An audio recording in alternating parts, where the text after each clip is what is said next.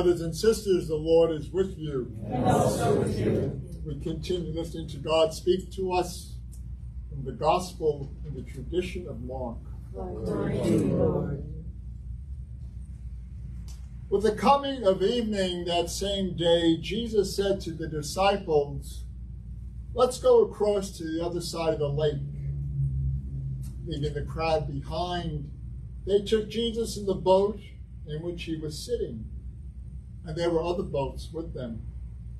Then a fierce gale arose, and the waves were breaking into the boat, so much so that it was being swamped.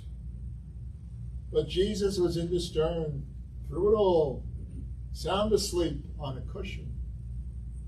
They woke him and said, "Teacher, does it matter to you that we're going to drown?" Jesus woke up, rebuked the wind and the sea, and said, "Hush, be calm." The wind dropped, and all was perfectly still. Then Jesus said to the disciples, "Why were you so frightened? Where is your faith?" They were filled with awe, and they said to one another, "Who is this, that even the wind and the waves obey him?" This is the gospel, the good news of our salvation. Praise you, Lord Jesus Christ. By the words of the gospel, may our sins be blotted out. Amen.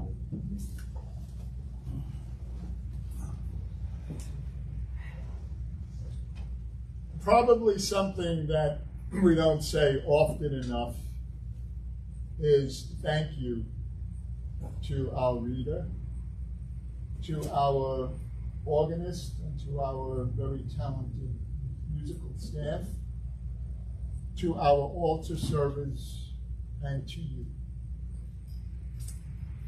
One of the good things that came about after the horrible year we had was that because we stream our Mass on Sunday, we have reached an audience that we never could imagine we would. We have people from various parts of the United States. We have a person occasionally from Rome and from France that view the liturgy, and that some of them support us financially. So this is one of the good things that came out of the horror of the pandemic. We listened today to God's Word, and got to remember, to begin with, the boat that the apostles are in. These weren't farmers. These were fishermen. They understood the waters. They understood what a flimsy boat would happen to a boat. And what transpires, which we've heard, this is also something that I've mentioned to you before. If something is repeated in Scripture, that means it's important. In 3 of the 4 Gospels, there's this incident of Jesus calming the storm. Matthew, Mark, and Luke. And what they tell us is something that should be very obvious to understand. Technically, all of us are in the gospel today. We're all in the boat of life. And there are times when everything is calm, very still, and we're in charge. Everything is good. And then the sea begins to churn. Somebody loses a job, there's a divorce, the relationship ends, somebody dies. And it's "Oh God, where are you?" The thing that amazed people in the boat was the manner in which Jesus is able to sleep. On a cushion, as Father Benny said last night. Jesus shows us the confidence that he had in God the Creator. He knew. He knew that God controlled the waters, as we heard in the first reading. When God tells Job, "Were you there when I did any of creation?" And Jesus has this confidence, and he lets his confidence come over the apostle. "We're going to drown, don't you care?" How many times have we said something like that?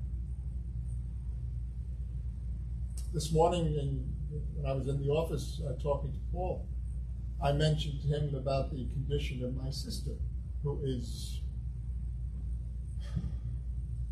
in a very tragic way. And my faith is being tested. This is a woman who did nothing in her life that was negligible.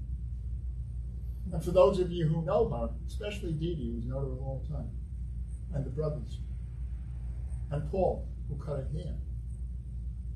And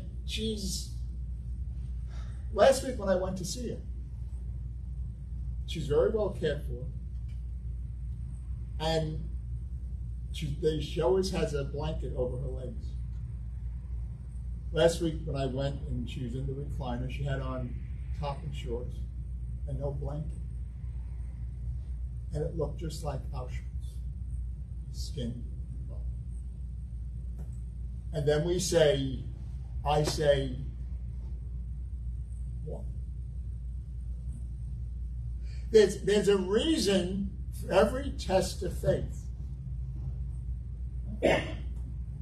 Every test of faith, there's a reason.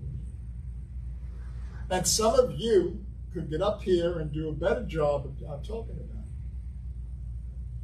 Just what some of you have gone through health-wise. You or your husband, what you've gone through. And there's got to be the why. And we're asked very simply to have confidence in God. Is it easy? To trust. We can go back, as we've mentioned many times before, to that young woman in Nazareth who was visited by the angel. And what the confusion. And she said, "Oh." We hear of a tragedy at a local part of the city. We hear of a tragedy that happened 100 years ago in Tulsa, Oklahoma. And we pray, and our confidence is in God, whose love is everlasting, whose love endures forever. And we've got to say these little mini prayers throughout the day. What I just said were from a couple of the Psalms. And if you've got a good Bible, the beginning of the Psalms or the beginning of the Hebrew Scriptures, there's a listing of the Psalms. And there's basically a psalm for every occasion. There are psalms of praise. There are psalms of compassion. There are psalms dealing with hurt. And one of the things that really consoled me and we share. I'll tell you exactly where I'm coming from. One of the things that really helps me is that Jesus read the same Psalms. This isn't anything new. These words weren't written in our lifetime. These words are thousands of years old. Sung by our Jewish brothers and sisters. Sung. And with great confidence they prayed. We have to have the same confidence. That no matter what transpires, God's in charge. Where is your faith? Why were you afraid? Pray for me as I pray for you. And may God bless us and keep us. May God's face shine upon us and give us peace, now and always. Amen.